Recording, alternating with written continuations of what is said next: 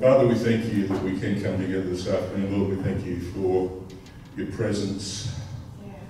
Lord, you are very welcome in this place. We make you welcome.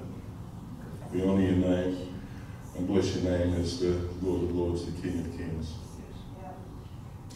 We thank you for your presence, Holy Spirit. We ask for your anointing upon the word that to go forth and achieve that for which it is sent. Lord, that it does not return void and that our lives would never be the same, not for the sake of the preacher, but for the sake of your word. Yep. We give you all the honour and the praise in Jesus' name. Amen. After I had about 3 hours and precisely nothing at the end of it, I thought, I'll go for a drive and clear my head, come back and approach it again. While I was driving, there was a song I've listened to up in the place in Toowoomba. I've got the YouTube tuned into the TV, so I just automatically go to it and put some Hillsong stuff on, or praise and worship and whatever on, which is just going in the background during the day. There's a song there that I've listened to quite a bit. I have no idea what it's called. But while after 3 hours and I had precisely nothing, then as I was away in the car, this song, or at least a few words of the song kept coming back to me over and over and over. And the song, the words were, I am chosen, not forsaken, I am who you say I am. I don't know the song overall or what it's called, but those words, I'm chosen, not forsaken, I am who you say I am, just coming over and over and over. So I kind of went home and started with that, and that's where we'll go from. We have an identity in Christ, and out of that identity we have a position, and from that position we have authority, and from that authority we have a mandate. So it starts with you are chosen. If you've got a Bible here this afternoon, if you want to have access to one on phone or whatever you've got, you open up to Deuteronomy chapter 7. Deuteronomy 7, verse 6. I want to start this in the Old Testament, just go to a parallel in the New Testament. But Deuteronomy 7, 6, it says, For thou art a holy people unto the Lord thy God. It's talking about Israel, of course. The Lord thy God has chosen thee to be a special people unto himself above all the people that are upon the face of the earth. You're chosen, you have an identity in the New Testament. It says you're a chosen generation, so there's a direct parallel. You're a chosen generation, a royal priesthood, a holy nation, a peculiar people. Probably fair to say some of us are a little more peculiar than the others, but basically we see in Scripture first the natural then the spiritual. So what happened through the Old Testament naturally has a direct spiritual parallel in the New Testament. But having said that you are chosen and you have an identity, there are a lot of voices that will question the validity of your identity and also what you do with it.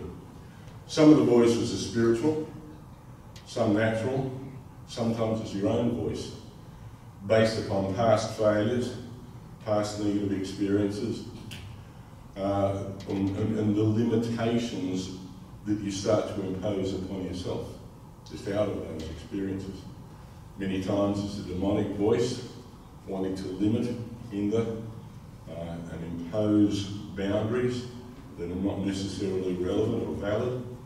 And of course sometimes it can be family. We know when David went and confronted Goliath, his brothers had plenty to say that was quite derogatory as well. So a lot of voices, be they natural or spiritual or internal voices of your own, will often question your identity. Even when Jesus was tempted in the wilderness, the devil said to him, well, if you're the Son of God, and he did that twice, if you're the Son of God, do nothing so. I've heard it preached, and I don't necessarily agree with it, that the devil himself at that point was not sure, and he was trying to find out himself. I don't necessarily agree with that, because in the previous chapter, at the Jordan River, John the Baptist has said, behold the Lamb of God that takes away the sins of the world. And the Father has said, the Holy Spirit has come upon Jesus, and the Father has said, my beloved Son in whom I'm well pleased. So there would have been demonic presence witnessing that. I don't think there's any doubt that the devil knew who he was, but it's also sometimes not a question of just questioning your identity or trying to disenfranchise you from your true identity. But sometimes what it is trying to attack your motivation. Why are you doing this? Which voice are you going to respond to and for what reason? Jesus basically just told the devil to shut up. It's written. So apart from anything else, he's not going to respond and prove who he is or what he is to some stinking devil. So it's sometimes not just a question of wanting to attack your identity, but let's test your motivation. Which voice are you going to respond to and why? And sometimes it's the timing. Well, you might respond to the right voice, but is this the right time? Or are you responding to the wrong voice and why? So there's a lot of aspects of your identity that will, particularly if you feel that you have a call of God on your life, a lot of aspects of your identity that will be given a test drive. In Deuteronomy, they're a chosen generation. We know the story that they were under slavery to Pharaoh. They were taken out under the blood of the Passover lamb, and they were taken from there through the wilderness into the promised land. They were supposed to do a couple of things in that land. They were supposed to dispossess the existing occupants. They were supposed to possess the land for themselves. They were supposed to occupy it, and they were supposed to not compromise with the gods of the people that were there. Dispossess, possess, occupy, and don't compromise. We have the same thing spiritually in the New Testament. Truly, we are, as an ecclesia, supposed to release heaven on earth. We are supposed to dispossess, possess, occupy, and not compromise, spiritually as they did naturally. My question, without criticism, would be how we've done so far. Probably open to a little bit of debate here and there, but that's not entirely the point of this afternoon. So they were supposed to go from slavery to this land and live under a theocracy. So in other words, they had a move, completely changed jurisdictional authority. So they had to move from a jurisdictional authority of slavery and possession through a process to come under a jurisdictional authority of God. Same thing for us. Colossians 1:13. We've delivered you from the authority of the powers of darkness and translated you into the kingdom of his beloved Son. We do the same thing spiritually that they did naturally. And as we come under that theocracy, we are to dispossess, possess, occupy, and not compromise. A little bit difficult. They of course, in Israel, we know the history. They decided they wanted a king like other nations. Historically, they compromised. They did all sorts of crazy things with false gods, idol worship that led to judgment and redemption, and judgment and redemption, and the whole cycle that we're aware of. It's very hard, nigh impossible, to dispossess something that you're still holding hands with. I think somebody said somewhere, it's very hard to be the bride of Christ if you're still Satan's girlfriend. We sometimes unwittingly compromise with stuff that we shouldn't, and then we want to get rid of it, but it's hard to dispossess with something we're still holding hands with. Under this covenant in Deuteronomy, they were under a covenant of law. So everything, their blessing, their provision, everything was dependent upon their own performance. And probably one of the best examples of that, at least scripturally, is Deuteronomy 28:1. If you listen to everything that I tell you to do, and do everything that I tell you to do, then these blessings will come upon you. Or alternatively, if you don't do it, the following curses will come upon you. All I can say for me personally is thank God I'm living under grace. If I was living under Deuteronomy 28:1, I think I'd be in a fair bit of trouble. In fact, I could pretty much guarantee it. So everything depended upon their own performance. There is, when you read what happened in the process from Egypt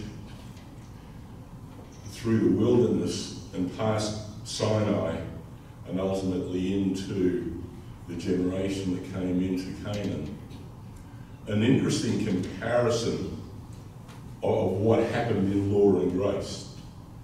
Now we know when they were in Egypt and they're still under Pharaoh's bondage, at that time they're still under the Abrahamic covenant.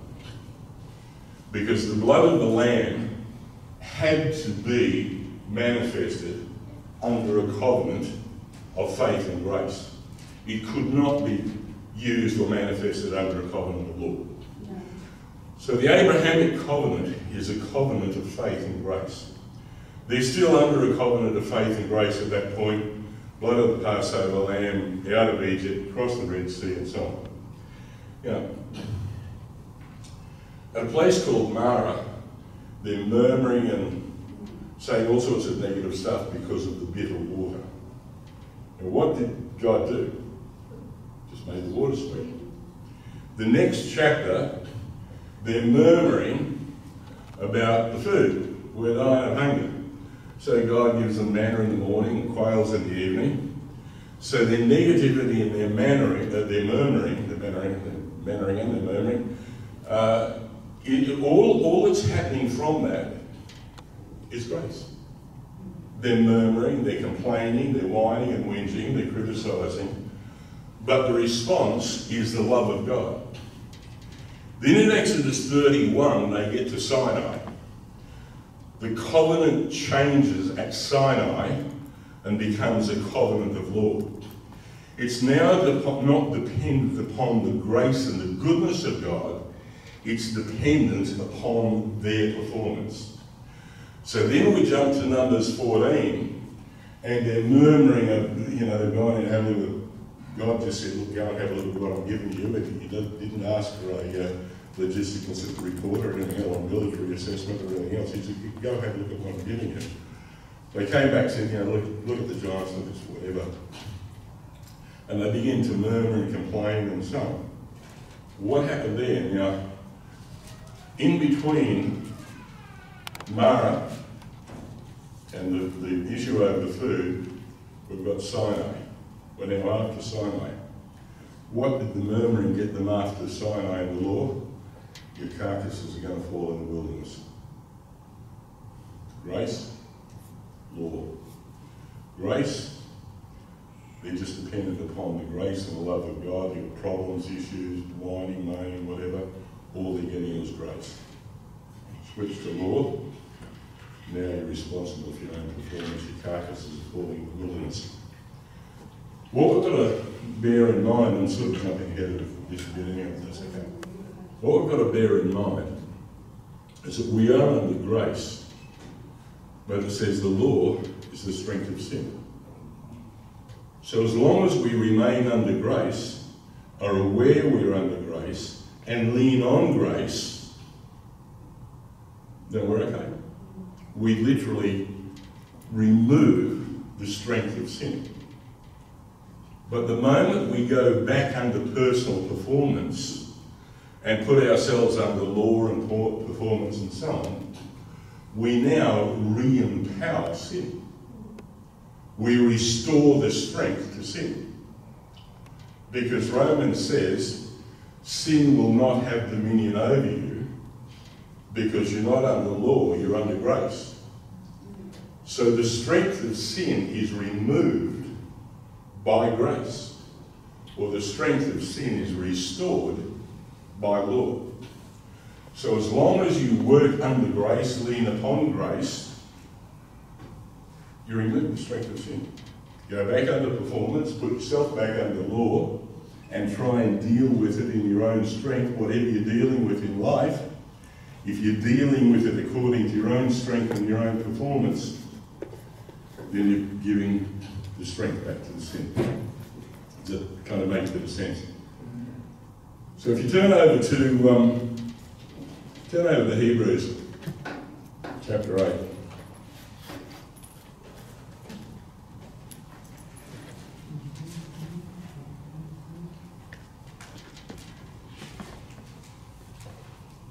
Yesterday morning I started off with 3 hours of nothing. Then I went up with some notes which I'm taking no notice of anyway, so we're doing well. So Hebrews chapter 8, verse 6 and 7. Hebrews 8, verse 6 and 7.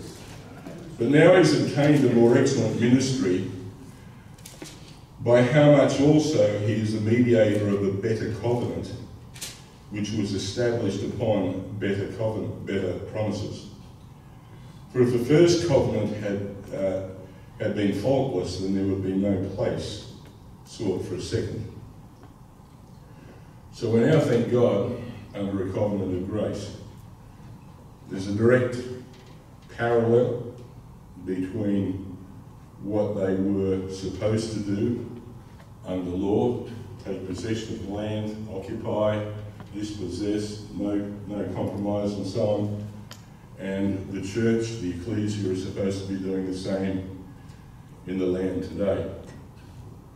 I'm not entirely sure how successful we are, probably moderately so. Now, at the beginning of the covenant, when Jesus comes on the scene, John the Baptist in chapter 3 of Matthew says these words, "Repent, for the kingdom of heaven is at hand." In the very next chapter, in chapter 4 of Matthew, Jesus says exactly the same words. Repent, for the kingdom of heaven is at hand. Now, I want you to bear in mind, Israel was under the Abrahamic covenant in Egypt that changed at Sinai. So you have an Abrahamic covenant, which is a covenant of faith and grace. At Sinai, it changed to law and remained basically in law until the day of Pentecost, when the Holy Spirit came as actually the seal of the new covenant. So you've gone faith and grace, law, faith and grace. So you've got a covenant of law sandwiched between two covenants of faith and grace. So bear that in mind. So the first words of Jesus' preaching, introduced also by John the Baptist, is repent, for the kingdom of heaven is at hand. In other words, if you're going to take hold of this kingdom, and the word kingdom in the New Testament is always the same. It's a word called basileia. I'm probably not pronouncing it right, but it's pretty close to it, basileia. And it's never talking about a location. It is always talking about dominion and authority of the king. So you need to repent. That is, change the way you're thinking, change the way you're behaving, change. You've got to basically change or turn around, because if you don't, you're going to miss what is about to be released. Now, in Hebrew, the word repent, and we know, generally speaking, in English, the word repent means to turn around or go in a different direction. In Hebrew, the word repent is the word teshuvah. T-E-S-H-U-V-A-H. Teshuvah. It has 5 letters in the word of the Hebrew alphabet. Tav, Shin, Vav, Bet, Hay. Again, my pronunciation. In the picture, or the pictogram of the first letter, Tav, is the cross. The 5th letter, Hay, 5 in Hebrew, is the number of grace. So the word repent begins with a cross and ends with grace. In between those 2 letters, Tav and Hay, what you actually have is 3 other letters, Shin, Vav, Bet. In Hebrew, it's the word shuv, and shuv means return. So repent literally means cross, return, grace. In other words, putting it, I suppose, a little bit better grammar, because of the cross, return to grace. Is literally what repent means. So what we have is grace, law, grace. Because of the cross, turn away from the law, we're going back to grace. Literally what repent means in that context. Grace, in my own opinion, experience, whatever it may be worth, grace on one hand is wonderful, easy to understand, not always easy to walk in. In this context, grace basically means, look, I'm leaning entirely not on my performance, but I'm leaning entirely on what Jesus has done. It's not about what I need to do, it's about what Jesus has already done. The problem with grace for most of us, certainly me anyway, is, at least in my generation, I mean, things change over generations. But when I was a kid, if you misbehaved, you got a slap on the behind. If you went to school and misbehaved, in my generation, you got the cane. Yep. Sent to the headmaster's office, whatever. So in other words, performance-based. Behave well, do well, maybe get a lolly, whatever, rewarded. Behave well at school, you'll be okay. But misbehave, you get a slap or get the cane. At the end of school, particularly in senior in those days, which was year 12, we had a major exam which determined the number of points you got, which you either got a university scholarship, whatever the case may be, and pretty much whatever happened, which was entirely performance-based in that final year 12 exam, that literally pretty much dictated the course of the rest of your life, at least academically. So again, it's entirely personally performance-based. You then went to work, and if you did well, you may well be promoted or rewarded, bonus, whatever the case may be. On the other hand, if you didn't do well, you may well find yourself looking for another job. So in other words, from this high to adult employment, everything was based upon my performance. You know, do well, get rewarded, don't do well, and you're in a fair bit of trouble. So everything in life was geared to my, yours, whatever, personal performance and the results and the consequence of your personal performance. That's life.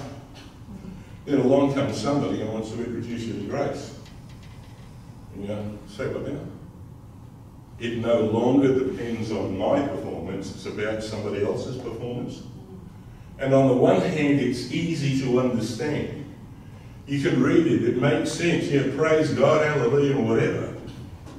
But as easy as it is, it's kind of hard sometimes to wrap your head around and walk through.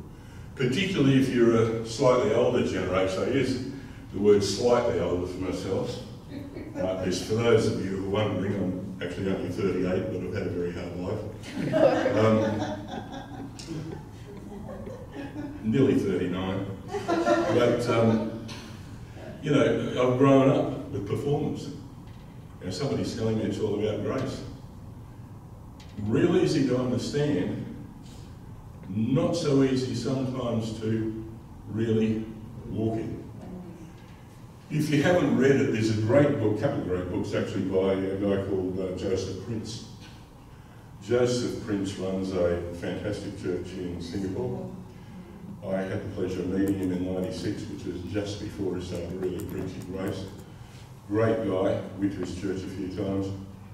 There's a book called Destined to Reign, really worth reading if you haven't read it. There's another one called, I think it's got a red cover, it's called Unmerited Favour. And there's another one called Grace Revolution. Any of those I would thoroughly recommend. Great reading. So grace is marvellous, wonderful, easy to understand, sometimes not the easiest thing to walk through. But keep your focus on Jesus. You know, sometimes people mistakenly think I'm kind of jumping all over the place with these notes. I'm kind of looking at the notes and getting more confused myself, all over the place. Sometimes people, again in the generation, I've been saved for nearly 40 years. When I was first saved and for a while after, I was usually told, heard preached a lot, you know, the Holy Spirit's job is to convict you of your sin. Like, you know, if you do something wrong, I mean, the Holy Spirit will be quick to convict you of your sin. I mean, that's what his job is. It's not. Completely untrue. The Holy Spirit's job is not to convict you of your sin. The Holy Spirit's job is to convict you of your righteousness. Truly. Let me turn over to John 16. I'm all over the place with these notes, but that's okay.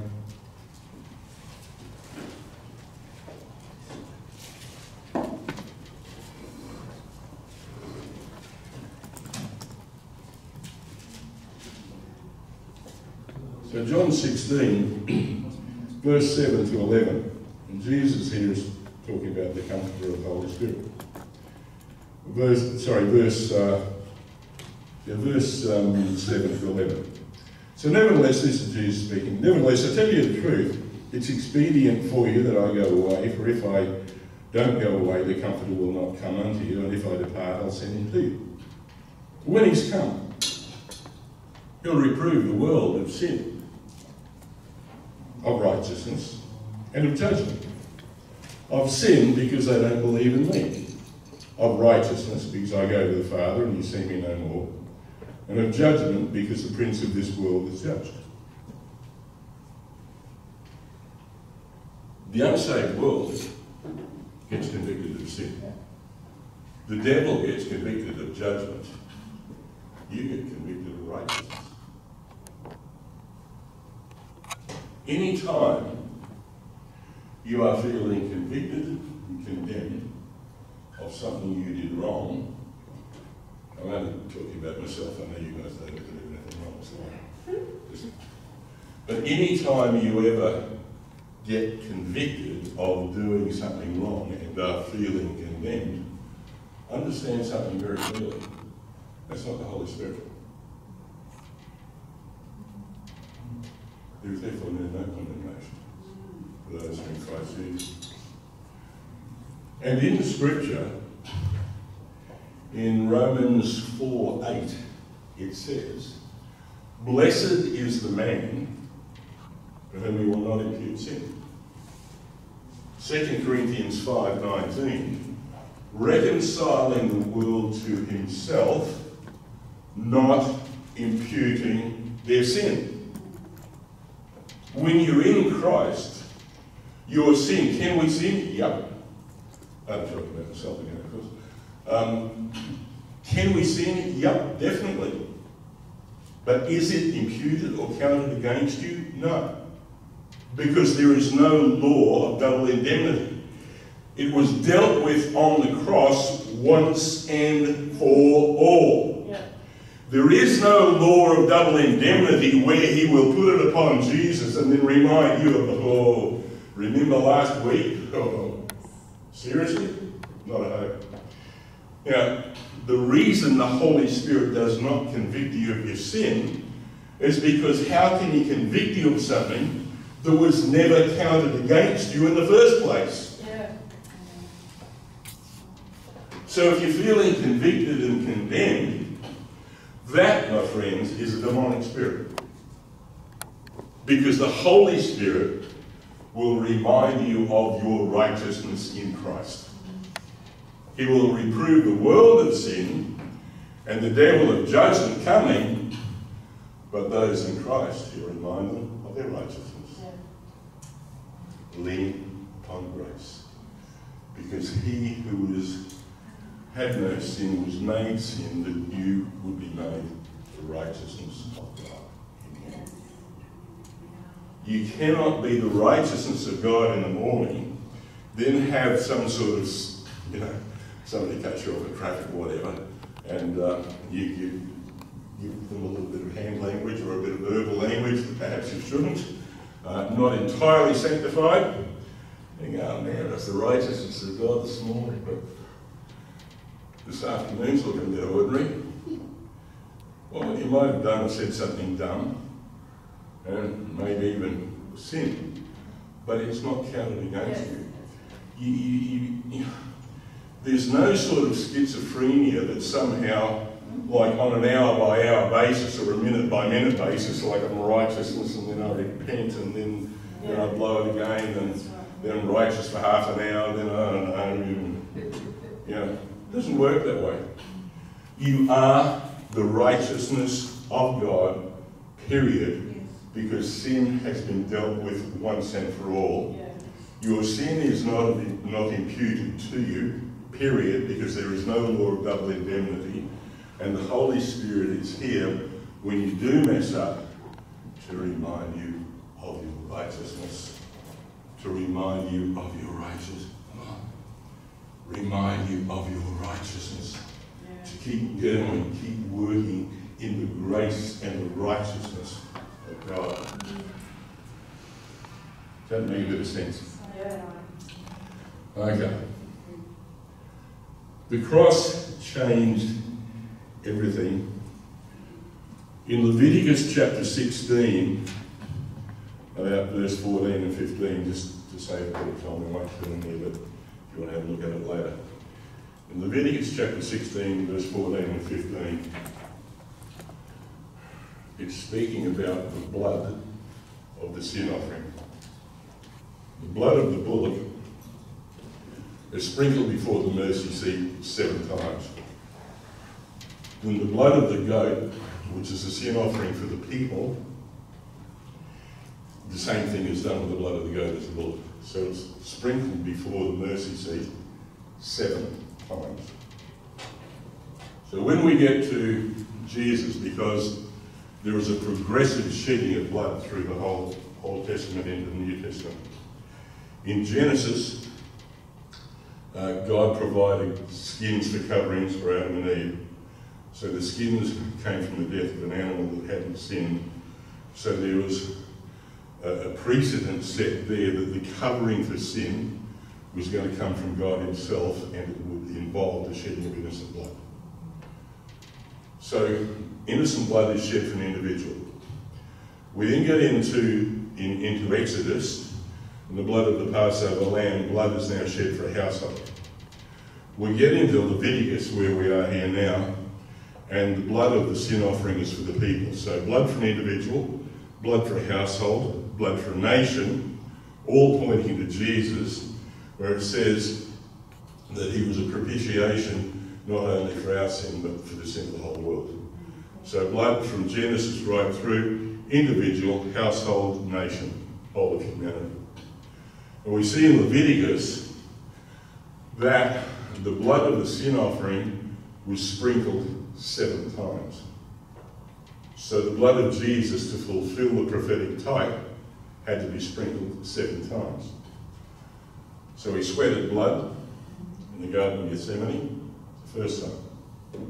He was taken to the high priest's house and beaten. When you read the original language, he's probably beaten with sticks and clubs. I mean, he took a fairly savage beating there. His blood is sprinkled again. Went to the Roman Praetorium, crowned with thorns, blood sprinkled for the 3rd time. Scourged with a whip, blood for the 4th time. Nails through the hands, blood for the 5th time. Nails through the feet, blood for the 6th time. Spear through the side, outflow blood and water 7 times. So the blood of Jesus was sprinkled 7 times to fulfill the type of the sin offering. Every time it was sprinkled, it paid for something for you. 2 John chapter 1, verse 3 and 4 says, by his divine power, he has given you all things, not some things, all things that pertain to life, that is your physical life here on earth, and godliness, which is your spiritual life. So by his divine power, he has given you. Now, Deuteronomy 28 no longer exists, because Deuteronomy 28 under law said, if you keep these conditions, these are the blessings. But 2 Peter 1 says that by his divine power is given. Romans 8:32 says, if he has not withheld his only son, will he not freely with him give you all things? So grace has removed the conditions. And now everything is given by grace. So the blood was sprinkled 7 times. Through his blood, you are redeemed. You are brought back out of the hand of the enemy. Through his blood, you are cleansed. Through his blood, you are justified, just as if you'd never sinned. You are the righteousness of God. So you are redeemed, you are cleansed, you are justified, and you are sanctified. Through his blood, you have access to the holiest place in the universe, the throne of God. Through his blood, you have the eternal life of God flowing through your veins, and the blood of Jesus intercedes for you in heaven, speaking of better things than the blood of Abel. The blood of Abel was sprinkled on earth and cried out for vengeance. The blood of Jesus was sprinkled in the Holy of Holies and cried out for mercy. That's what it means by his blood speaking of better things than the blood of Abel. His blood, so it's spiritually.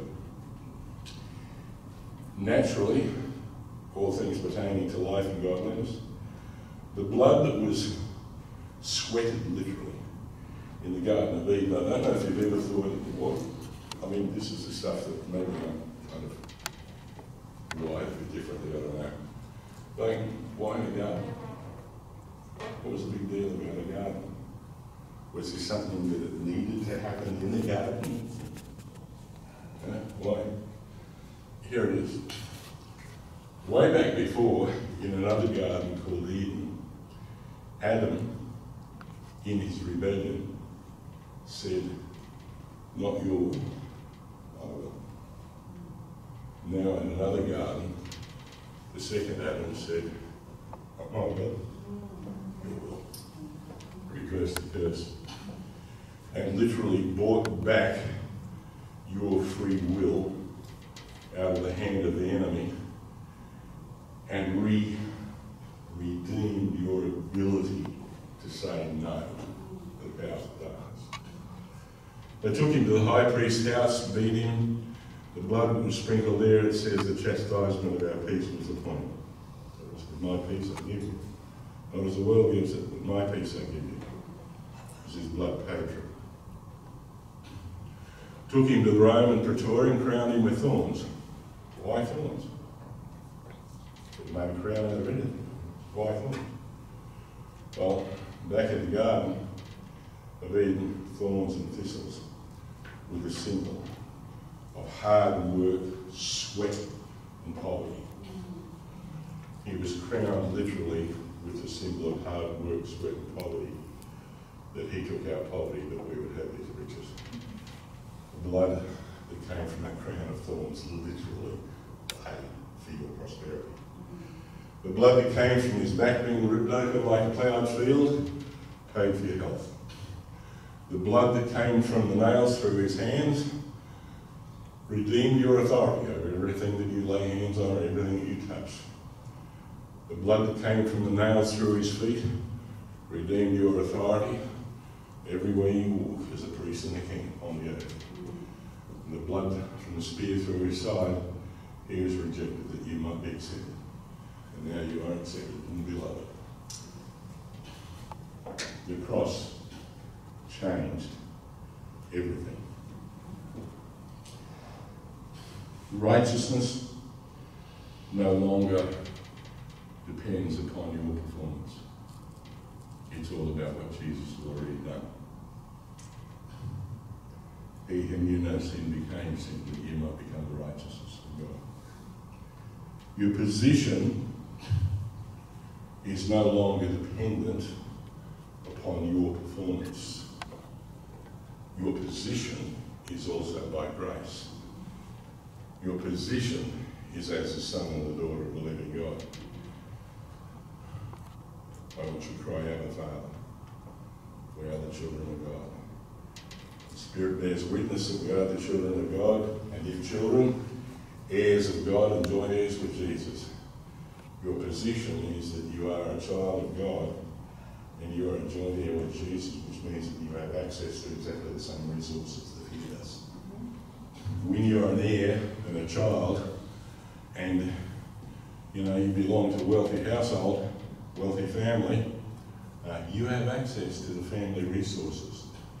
And just in case there was any doubt about it, Ephesians 2:19 says, you are no longer strangers and foreigners, but fellow citizens and of the household of God.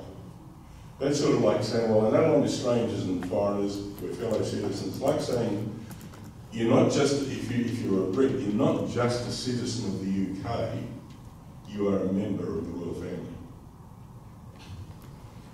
And if a member of the royal family, then you have access to the same resources that the family has, because you're an heir and a joint heir with Jesus, and you are a member of the royal family. It says, we were dead in our trespasses and sin, but he raised us up together and seated us with Jesus in heavenly places. He said he has raised us up, not he will raise us up, so it's not a future event, it's already happened. Yeah.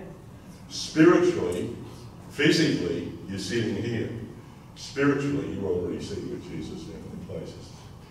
Hebrews 12:20-24 says, you have come to Mount Zion and the city of the living God, surrounded by an innumerable company of angels. You have come. Not you will come. You're already there. Spiritually, you are already seated with Jesus and everything. Your position is by grace. It has nothing to do with your performance. You are adopted into the family of God. You're a citizen of the kingdom of heaven. You're a member of the royal family. You're seated with Jesus in heavenly places in the city of the living God, surrounded by an innumerable company of angels. That's your position. You are there right now because of grace. The grace of God and the cross, I mean, it's just staggering. And your provision, so your righteousness, your position, and now your provision, no longer performance-based. Because your provision is no longer a Deuteronomy 28 scenario under law. Your provision is now, if he has not withheld his only son, will he not with him freely give us all things? By his divine power, he has given us all things. The grace removed the conditions. When we keep that in mind, you'll never, and perspective is sometimes everything. In Numbers 14, there were 12 spies went into the land. 11 of them came back with their perspective that, yeah, look, it's really good. Look at the size of the bunches of grapes, and wow, it's really it flows with milk and honey. But nevertheless, and their perspective saw the problems. Caleb said, nah, God's given it to us, let's go up and take it now, today, let's go. Caleb had a different perspective. Perspective can sometimes be everything. Bearing in mind your position, your authority, your provision, your righteousness, everything that the cross has done, when you're encountering a demonic attack, when you're trying to work through something, your perspective and your position is you are working from victory, not to victory. You're already there. It really puts things in a whole different format. Because otherwise we think, well, you know, I'm struggling financially, I'm this, I'm that, I'm trying to work towards it. No, I'm already there, receiving what is already been given. So we're always working from victory, not to victory.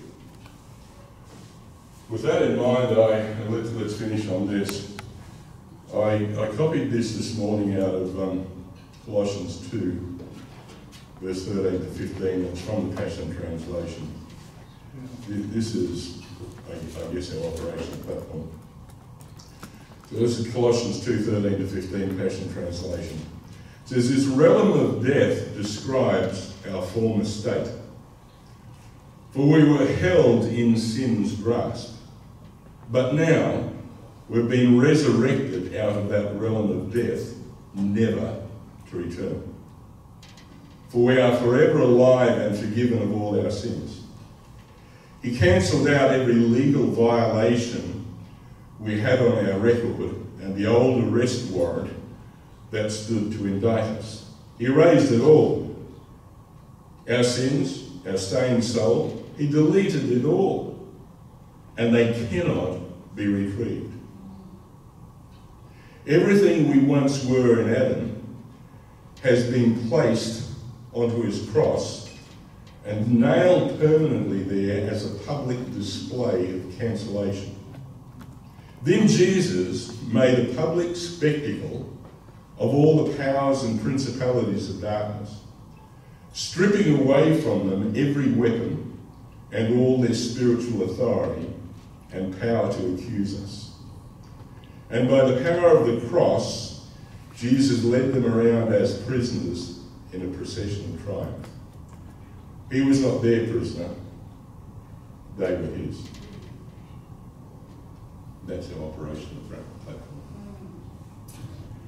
You are chosen, not forsaken. You are what he says you are. Praise God. All I can say is, thank God I'm living under grace. Yeah. I don't know about anyone else, but I suspect if I was still under the law, I might be in a fair bit of trouble. I thank God for the blood of Jesus and thank God for his grace.